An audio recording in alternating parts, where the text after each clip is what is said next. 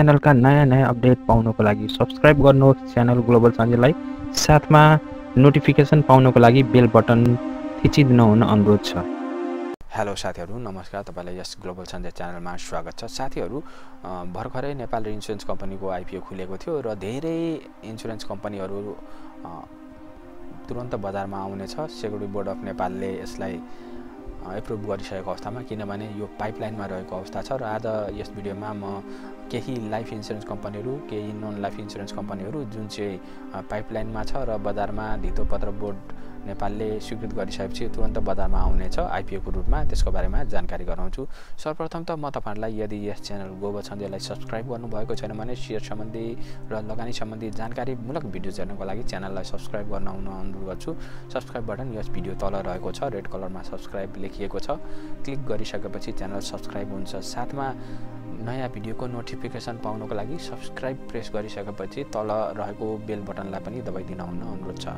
साथीहरु, धेरै आइपीओहरु अहिले खुल्ने क्रममा छ र केही आइपीओ त अलरेडी खुलिसके, जस्तै कि भर्खरै हामीले नेपाल इन्स्योरेन्स कम्पनीको आइपीओ एप्लाई गरेका छौं। यद्यपि त्यो अलटमेन्ट भइसकेको अवस्था छैन, किनभने अलटमेन्ट गर्दाखेरि मास ग्यादरिङ गर्नुपर्ने हुन्छ। धेरै सरोकारवालाहरू ल्याएर मासमा त्यसलाई सार्वजनिक गर्नुपर्ने हुन्छ, अनि मात्र त्यो कति किता कुन इन्भेस्टरलाई पर्यो त्यो खुलाउनु पर्ने हुन्छ। र त्यो अहिलेको कोरोना भाइरसको आउटब्रेक भएको अवस्थामा त्यो गर्न नसकेको कारण अहिले अलटमेन्ट प्रोसिडर रोकिएको नेपाल इन्स्योरेन्स कम्पनीको, र तुरन्तै यो नर्मल स्टेजमा गइसकेको अवस्थामा, लकडाउन खोलिसकेको अवस्थामा यो नेपाल इन्स्योरेन्स कम्पनीको आइपीओ पनि अलटमेन्ट हुन्छ साथीहरु। र जुन मित्रहरूले यसमा एप्लाई गर्नुभएको थियो उहाँहरूलाई एकदमै गुड न्यूज के छ भने एटलिस्ट 30 किता त सबैलाई पढ्ने देखिन्छ र 70% आवेदकहरूले 40 कितासम्म आइपीओ पाउने देखिन्छ, किनभने यो नेपाल इन्स्योरेन्स कम्पनीको अलटमेन्टको जुन साइज छ, शेयरको जुन संख्या छ त्यो धेरै छ, जसकारण धेरै इन्भेस्टरहरूले यो धेरै किताहरू पाउन सक्नुहुन्छ। र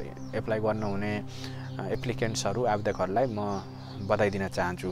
त्यसैगरी धेरै इन्स्योरेन्स कम्पनीका आइपीओहरू पाइपलाइनमा छ साथीहरु, र यो लकडाउन खोलिसकेपछि क्रमबद्ध रूपमा यो आइपीओ आउनेछ नेपाली शेयर बजारमा, र म वन बाइ वन यसको चर्चा गर्नेछु साथीहरु। जस्तै कि सुरुमा रहेको छ लाइफ इन्स्योरेन्स कम्पनीको क्याटेगोरीमा सिटिजन लाइफ इन्स्योरेन्स कम्पनी, र 75 लाख किता यो खुल्नेछ साथीहरु। यसको रकम रहेको छ 75 करोड को लागि यो आइपीओ खुल्नेछ। त्यसैगरी अर्को रहेको छ ज्योति लाइफ इन्स्योरेन्स 66 लाख र 66 करोडको यो आइपीओ हो। त्यसैगरी अर्को रहेको छ साथीहरु union life insurance 64.5 lakh.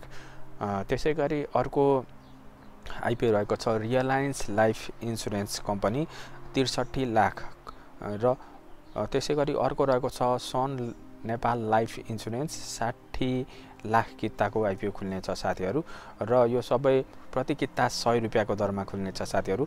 IME life insurance 60 लाखको यो आइपीओ खुल्नेछ। त्यसैगरी अर्को रहेको छ सानिमा लाइफ इन्स्योरेन्स 60 लाखको लागि, महालक्ष्मी लाइफ इन्स्योरेन्स 60 लाख किता। त्यसैगरी अर्को रहेको छ साथीहरु रियलायबल लाइफ इन्स्योरेन्स कम्पनी 60 लाख किता शेयर खुल्नेछ, र अर्को रहेको छ प्रभु लाइफ इन्स्योरेन्स, यो रहेको छ 60 लाख किता शेयर 60 करोड रुपैयाँको।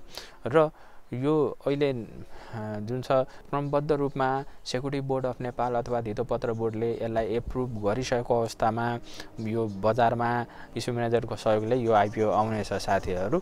र तपाईहरु फन्ड म्यानेजमेन्ट र पैसा छ भने त्यसलाई जोगाएर राख्नु होला, किनभने धमाधम यो आइपीओ आउनेछ। त्यसैगरी नन लाइफ इन्स्योरेन्समा पनि केही कम्पनीहरु, नन लाइफ इन्स्योरेन्स कम्पनीहरुले आइपीओ निकाल्ने क्रममा छ साथीहरु।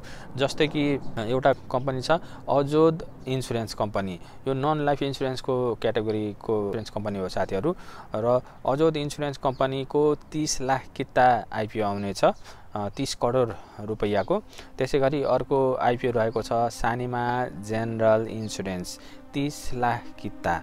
त्यसैगरी अर्को नन लाइफ इन्स्योरेन्स कम्पनी रहेको छ जेनरल इन्स्योरेन्स, जसको आइपीओ रहेको छ 30 लाख किताको लागि र 30 करोडको आइपीओ साथीहरु। र यो लकडाउन खोलिसकेपछि धितोपत्र बोर्ड नेपालले यसलाई एप्रुभ गरिसकेपछि यो धमाधम बजारमा आउनेछ। हस्त साथीहरू, भिडियो कस्तो लाग्यो कृपया लाइक गर्नुहोस्, कमेन्ट गर्नुहोस् र भिडियो हेर्नुभएकोमा धेरै धेरै धन्यवाद।